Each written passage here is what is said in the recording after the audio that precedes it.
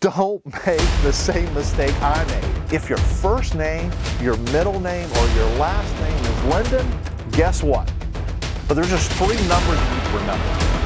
3, 4, and 10. There was one exhibit that left me speechless. I stood there numb.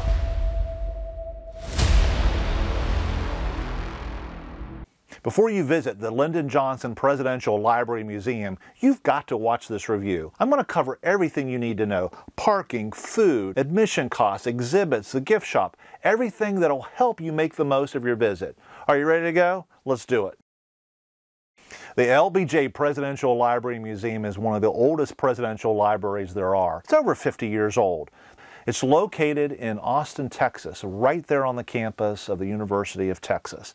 And it sits right beside the Texas Memorial Football Stadium. Don't make the same mistake I made when it comes to parking. When we first got there, I jumped at the first parking garage there on campus, the San Jacinto garage, but we had to cross the street and between several buildings there on campus and walk up the hill to the museum. And there's a far easier way. In fact, there's free parking right next to the museum. Lot 38, look for it. It's right off of the Red River Street exit there beside the museum. It's about 250 feet from the museum, and there's also a wheelchair ramp that leads you right up to the museum. The LBJ Presidential Library is really, I think, one of the more affordable presidential museums. It's very reasonably cost. You know, LBJ's wishes were that as many people as possible could have access to the museum, and they've really made that available. There's half-price Tuesdays. There's a lot of other days that you can see here that are listed as free admission days. If your first name, your middle name, or your last name is Lyndon, guess what? You get in for free.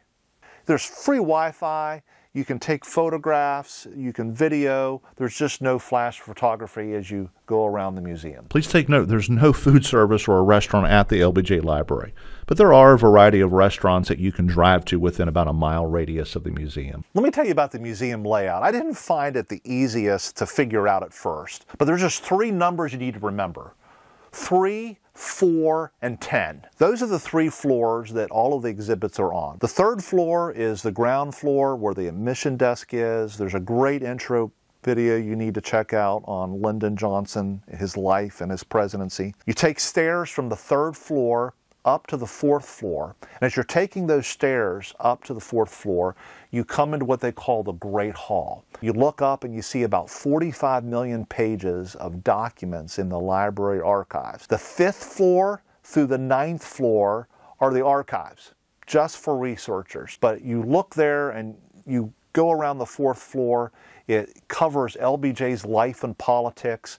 It has an exhibit on the Kennedy assassination, which I think was fascinating to see Lyndon Johnson behind the scenes there, preparing to take the oath of office. And there's an exhibit on the transition to power following the assassination. And then it just covers the LBJ presidency as a whole, his impact on the civil rights legislation of 64 and 65, which I think was one of the greatest contributions to Lyndon Johnson's presidency. It covers the Great Society, the space race, foreign policy, and then of course Vietnam, which really ended up being the greatest burden that Johnson had on him during his presidency.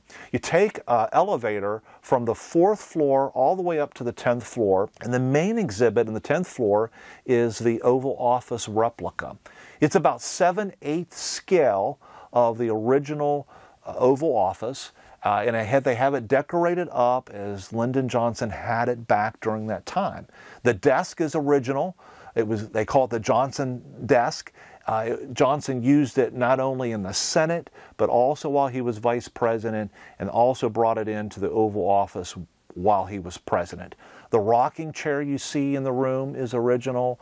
The books that you see in the library there in the Oval Office are original. The marble top table there with the built-in phone is original. Johnson was very famous for his use of the telephone. He used the phone all the time in calling congressmen. A teletype machine is located in there, and he got a lot of information, updates from Vietnam while he was president. Then he has a console in there that has 3 television sets, which was for the 3 major television networks back at the time. And Johnson could sit at his desk and control the volume there of whatever he wanted to hear specifically. I would highly recommend you go onto the website and check out the Oval Office exhibit, and they have a 360-degree view that you can take, and you can get behind the desk, you can get close-ups of what's on the desk and other parts of the room, and you can read write-ups on it, and I would really highly suggest that you do that before you have that opportunity to step into that Oval Office and see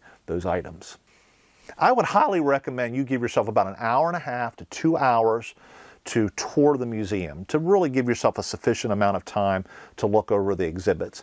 The exhibits are set up chronologically or topically. They have some interactive exhibits set up. They've got a photo opportunity that you can have with Lyndon Johnson there. Johnson was famous for the Johnson treatment, where he would get in people's personal space, congressmen, as he was sort of working them over and trying to twist their arm about voting for legislation. And there's also these telephone conversation stations throughout the museum where you can pick up a phone and listen to LBJ talking to a congressman or a cabinet member. If you're not comfortable with using those phones, you can take your cell phone and scan a QR code at each of the exhibits and listen to it just the same with your cell phone. There was one exhibit that left me speechless. I stood there numb. I went through a range of emotions. I was shocked, then I felt sad, and then I was just angry. It was the literacy test exhibit. As a history teacher, I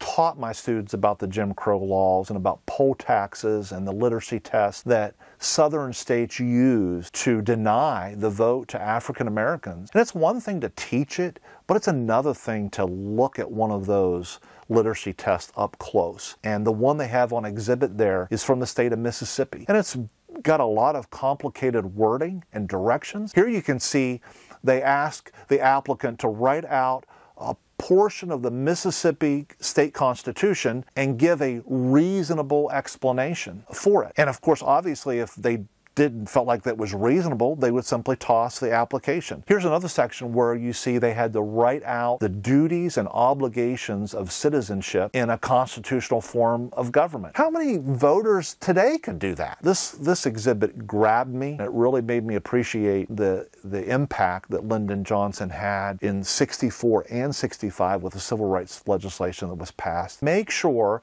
as you're about ready to exit the museum there, that you stop in at the museum store, the LBJ Museum store there on the 3rd floor. They have a wide variety of souvenirs that you can get from children all the way up to adults. And I would highly recommend that you check out their online website prior to visiting. There you can get an idea of budgeting and items perhaps that you might want to purchase. If you like what you watched today, hit the like button for us. Make sure you do us a favor and share our videos with your friends and family. If you want to become a part of our Prez Politics family, hit the subscribe button now.